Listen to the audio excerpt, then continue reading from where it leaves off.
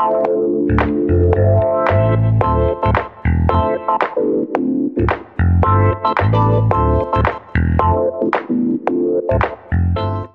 again. The last time I spoke to Jeremy Stretch, he gave us a tour de force of the currency market, and I'm delighted to say I've been back on the trading floor of CIBC to speak to him once again.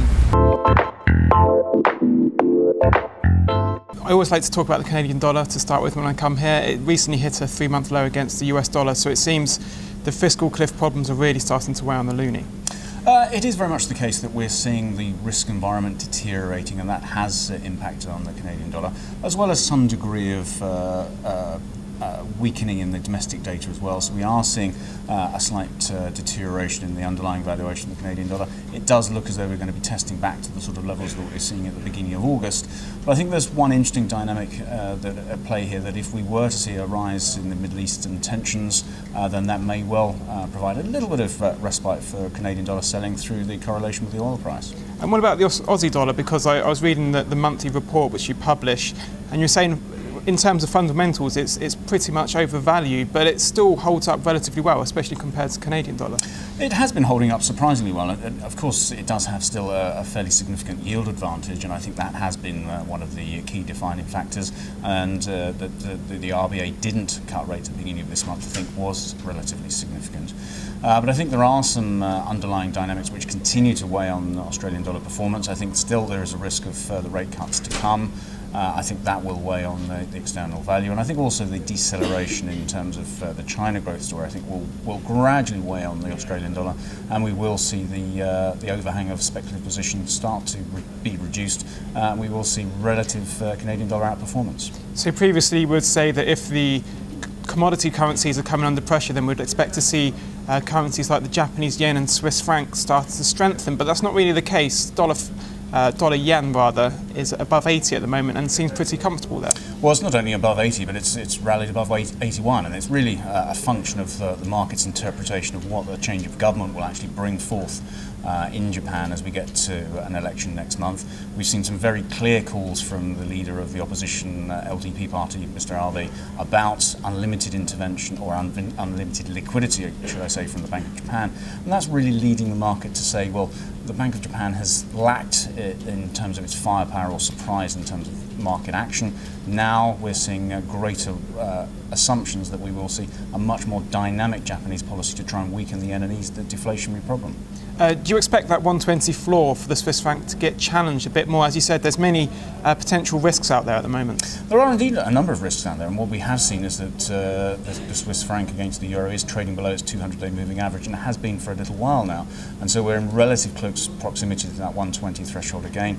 Will it break? I don't think it will at this particular point. Clearly there is a massive degree of vested interest in Switzerland to make sure that the credibility of the Swiss National Bank is not broken. So I think it is going to be the case, though, that the SNB are going to have to be more active in the market as we continue to trade in relatively close proximity to that 120 threshold. And what about the pound? Mervyn King was pretty gloomy this week. We all knew that the last set of GDP stats weren't the start of a new trend, but where does the pound stand compared to other currencies? Because it does have this semi-haven status, yet things aren't looking too rosy here either. No, that's right. I mean, the recent data has continued to deteriorate. We've seen that again in terms of the retail sales numbers in the latest month. They were very disappointing. And that really starts a relatively poor section of data points for Q4. So you really need to look at Q2 to Q4 in combination to try and get a better underlying picture of the UK economy.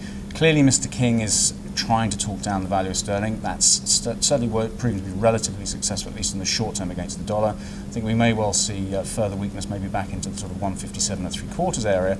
But there is this question mark about whether sterling will weaken substantially because of the concerns in the euro region and the limitations in terms of topside in euro sterling. Yeah, and what about euro dollar? 127 seems to be a pretty key level for that. Do you think that that's going to be the key support going forward?